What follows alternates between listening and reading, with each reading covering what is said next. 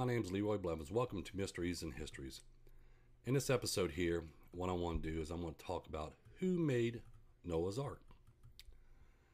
Now, when we go to the church and we hear people talk about Noah's Ark, we watch a movie about Noah's Ark or anything else, we always hear that it was Noah and his 3 sons that built the ark.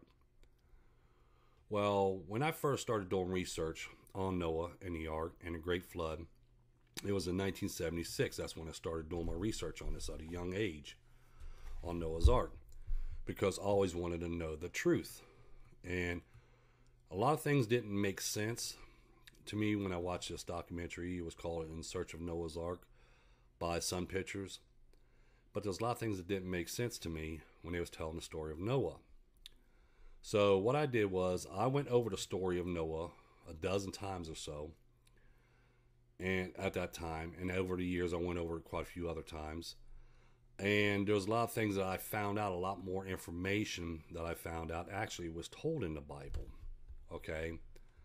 Now, before I go into that, which I'm going to show you here in a minute, remember, as I said in my research, in the beginning and in the time of Noah and the Great Flood, there was only 10 months and 1 year. There was only 3 weeks.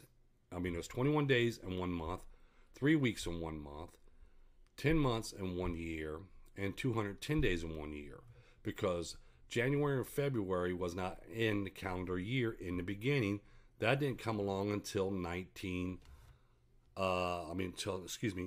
700 BC. 700 BC is when he added January and February into the calendar year.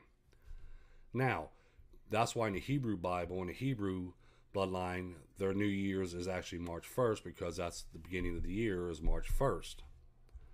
Now, when we base this on Noah's time, it took Noah 100 years to have the ark built. However, if we base it on our time frame as we see today, that's with 4 weeks and 1 month, 30 or more days in 1 month, or 12 months in 1 year, 365 days in 1 year, it would actually took Noah and them 57 years to build the ark in our time. In his time, it took 100 years, but in our time, it would have took 57 years. However, when I said who built Noah's Ark, is because as you go over the story of Noah and you find out the ages of their sons, of his sons, at the time they was born, and when the time the flood happened and everything else, there was no way that Noah and his 3 sons can build this ark. And here's the evidence. As I gone over the story in Noah, and I just took these verses and stuff out of the Bible, in Genesis chapter 5. Now, if you want to, you can stop this right now and go get your Bible if you want, and you can pull up these verses as well, and you can go along with it. Okay? Now, in Genesis chapter 5, okay, the first verse, okay, was no, and Noah was 500 years old, and Noah begat Shem, Ham, and Japheth. Again, in Genesis chapter 6, again, we see the same thing. In verse, like I said, chapter 6, verse 10, and Noah begat 3 sons, Shem, Ham, and Japheth. Now, Noah was 500 years old when he started having sons. Now, in Genesis chapter 9, okay, now, before I can actually say how old or the order of Noah's sons or how old they were at that time, I would first have to find out the order of Noah's sons. Now, some people said it was Ham was the oldest or Shem was the oldest, and back and forth, but they always put Japheth as either in the middle or at the end. Okay, well, the Bible again tells us this answer. Now, if we go over Genesis chapter 9, verse 18, and the sons unto Noah that went forth of the ark were Shem, Ham, and Japheth. And Ham was the father of Canaan. Okay, now in verse 22, it says, and Ham, the father of Canaan, again, the father of Canaan, saw the nakedness of his father, and he told his 2 brethren without. So basically, when Ham seen his father without any clothes on, he went and told his brothers. His brothers walked backwards and covered up Noah because he was naked. Now, when Noah awoke from his wine, okay, which be in verse 24, okay, and Noah awoke from his wine, and he knew his younger son had done unto him. His younger son. Okay, now he's talking about his youngest son of the three. And verse 25, we find out who his youngest son was. And he said, Cursed be Canaan, a servant of servants shall he be unto his brethren. Okay, so we know Ham was the father of the Canaan. Okay, so Ham was Noah's youngest son. Okay, now we're going to go on further and find out, okay, well, now we know Ham's the youngest son of Noah. Now, who was second and who was the first son of Noah? Well, we find this answer again in Genesis chapter 10, verse 21. Unto Shem also the father of all children of Eber, the brother of Japheth the elder. Even to him were children born. Japheth the elder. So right now we can tell the order of Noah's sons was Japheth was firstborn, secondborn was Shem, and the youngest was Ham. So now we have the order of Noah's sons. Now we know, and the Bible tells us that Noah started having sons when he was 5 years old. And the Bible also tells us that the flood occurred in the 600th year of Noah's life.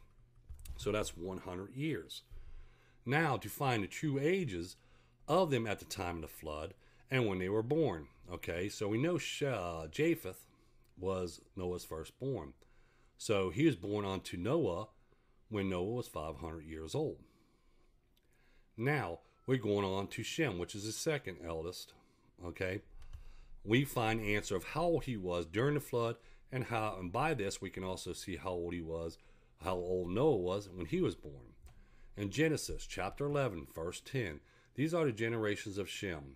Shem was 100 years old, and he begat Arphaxad.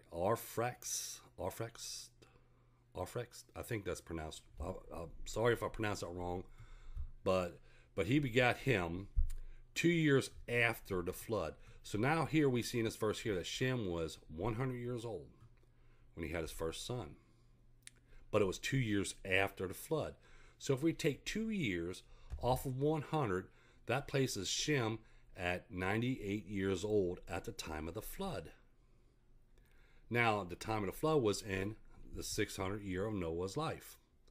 Okay, so if we take 98 from 600, that'd be 502. And 502 is how old Noah was when Shem was born. So at this point, we know Noah was 500 years old when Japheth was born. And then he was 502 years old when Shem was born. Now, Ham, it doesn't say anywhere in there, or it gives us a hint and stuff like that of his approximate age, but we know that Noah had to be either 503 years old or older when Ham was born. So now we know the order of Noah's sons, and we know the approximate ages of Noah's sons, and we know the approximate age of Noah when his sons was born. By going over this information, there is no way that Noah and his 3 sons built this ark, because Noah started building the ark when he was 500 years old. Okay, now he just had a newborn child. The other 2 children weren't born yet. Okay, so now we have, by the time Noah was 502 and Shem was born, now he still has a newborn, but he only has a 2-year-old son at that time. So there is 2 years already, and then if you go into 3 years, 4 years, 5 years after that, as it gets closer into that 100, you were looking at from the first 500 years old to approximately, I would put around, say, 16 years from there. So Noah would have been 516 years old before Japheth started helping him. Then it would have to be, Noah would have been approximately around 520 something years old, almost 530 years old, before Shem can start helping. Okay, and then whenever Ham was born, okay, which is a big gap in between there, because it doesn't specifically tell us in the Bible when Ham was born, but we're looking at before all 3 of them can help their father, Noah would have had only about 20 to 25 years to build this ark. So see, even the Bible tells us this, okay, by these verses that's told in the Bible, in these chapters. Now, what people don't know is Noah and his sons didn't build the ark. Noah went out and got to gather the animals and everything else that God told him to gather. Noah didn't actually build the ark himself, because the reason why I say this is because when we look over the story of Noah, and we'll find an answer, okay, which is be in Genesis chapter 8, verse 6. And it came to pass at the end of 40 days that Noah opened the window of the ark which he had made, specifying that Noah made the window of the ark. Now, if Noah helped build this ark and everything else, then why does it specify just that window? Okay, it says, and they would probably put in there, and Noah opened up the window of the ark that he, made or helped, or Noah would open up the ark of the window of the ark. They could have versed it any other way, but it specified that the window is the only thing he made in the ark. So see, there was other people on the ark, which I want to make another video soon about how many people actually was on the ark, and others, and I'm going to show you evidence as told in the Bible about why there was other people on the ark with Noah and his family. But Noah actually had other people help him build the ark. Now, they're not going to tell us this. They're going to interpret the story of Noah, but they're adding on to it. And even in the Bible, if you read at the very end, the Bible says you cannot take from the Bible, and you cannot add to the Bible. But that's what a lot of people have been doing over the years, is they keep on adding more and more to the stories. So they can just, I don't know why they keep on adding to it, which is basically all they're doing is making the whole story of Noah is false. And that's why people today have a hard time believing in Noah and the great flood, because of all this. Well, all these questions pop up. How did one man and his 3 sons build this ark in 100 years? Okay, it doesn't add up. That's because Noah and his sons didn't build the ark. Noah had others build the ark. If you read the Bible and you understand the story and you understand what's written and you piece all this together, okay, you will find out actually the true story of Noah. And that's what I done when I started doing research on Noah and the ark. And this is one of the things I found out that made me think for a long time there, when I said, well, how could Noah and his son start building the ark when he was 500 years old, when he just had his first son when he was 500 years old? Okay, so I just want to make this video here to clear up a little bit more. All this evidence and a lot more is in my book called Noah's Ark.